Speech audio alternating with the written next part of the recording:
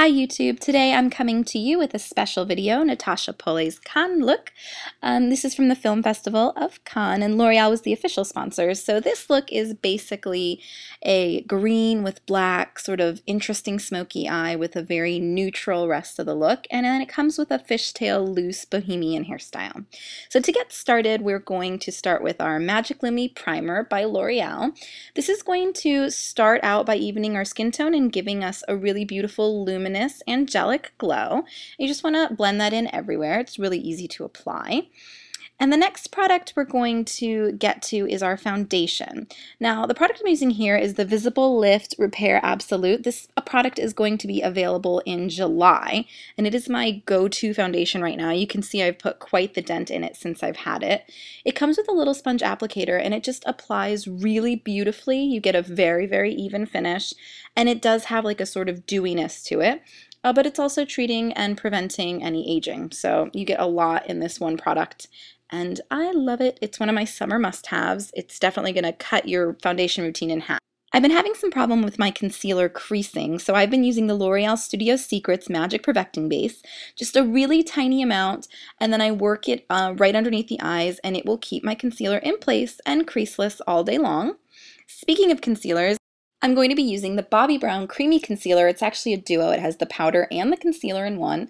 The color I'm using is Cool Sand. And you just want to take the concealer, definitely focusing on the inner corner of the eye because a lot of darkness can hide there, and just blend out until you get a nice brightened effect.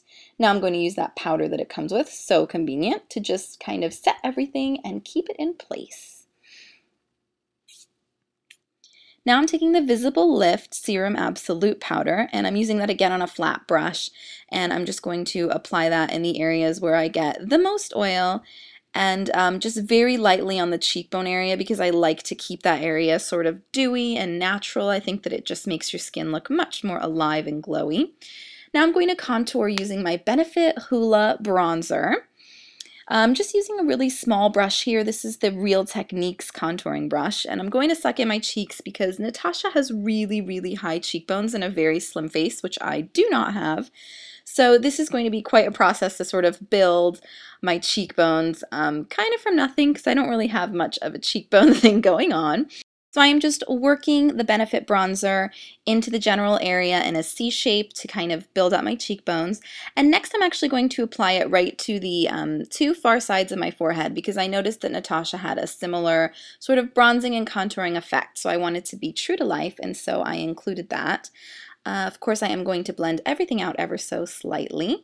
Next, for blush, I'm going to be using MAC's Buff, but I'm going to keep it in the same general area, and it's just to give it a slightly peachy tone, which Natasha also has in this beautiful red carpet look. And again, blending is your friend. Now I'm taking a little bit of lip plumper. This one's by Lip Fusion. This is going to help make everything look very hydrated and plumped for when we start our lips later. Now I'm taking my Anastasia Express Brow Kit, and with really tiny strokes, I'm just going to fill in my brows. Natasha has quite thick brows actually, and I just concentrated on filling in my natural brow shape instead of kind of changing my brow shape. So you can do either or, it's up to you. Our next step is going to be eyeshadow base. Here's my Too Faced Shadow Insurance. I'm just patting that in there. And next we're taking the L'Oreal Infallible Shadow in Amber Rush, such a gorgeous color.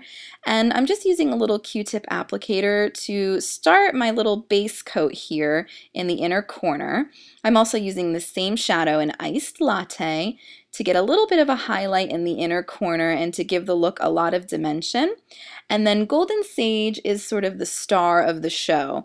It's going to make this look really interesting, and it's quite a bit of a surprise to see a sort of half green, half black eye.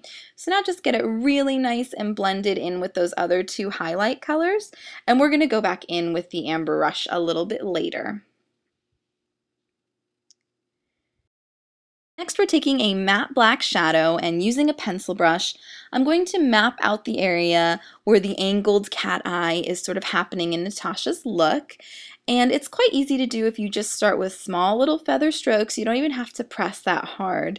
And you don't have to worry if the line looks harsh because we are going to blend it a little bit later. So you just want to get the basic look down. You can try to fill it in with the pencil brush if you want, but if you feel like it's too time consuming, you can go right in with a different brush, like a flat brush. That's what I'm using here to kind of press on as much black shadow as I can get. But I do it in thin layers so that I don't end up with raccoon eyes.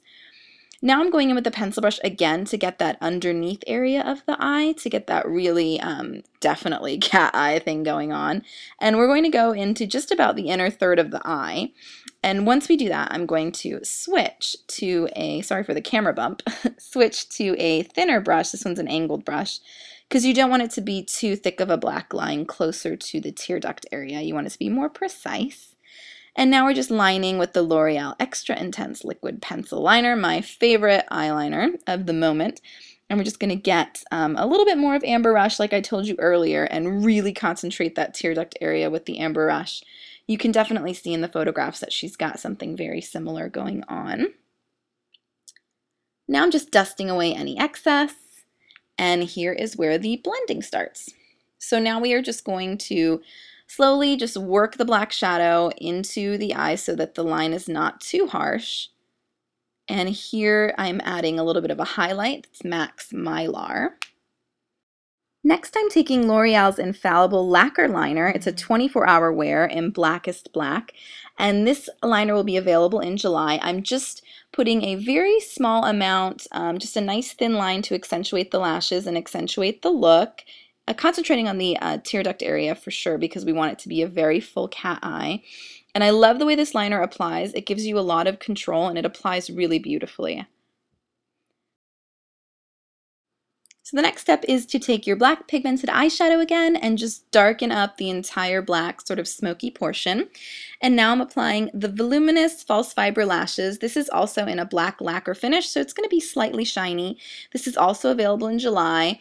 It's very similar to the original formula, except it's got the sort of shine factor going on, and I'm really loving it right now for summer. Now for the lips, I'm using L'Oreal's Infallible 6-Hour Liner in Nude, just to give my lips a little bit of a pouty pop. And then I'm going to blend it out with my finger because we don't really want a harsh line or too much color. Now I'm taking the L'Oreal Infallible 8-Hour Lip Gloss in Sunset. And I think this is the perfect color for this look, but it helps to use a little bit of Rimmel's Summer Angel. It's kind of got more of a shimmer and more of a beigey tone, so I'm just using that in the very center of my lips. Now you can clean up the eye look with your L'Oreal Magic Lumi wand. Just blend that in and you are all set. This is the final look here with the hairstyle done as well.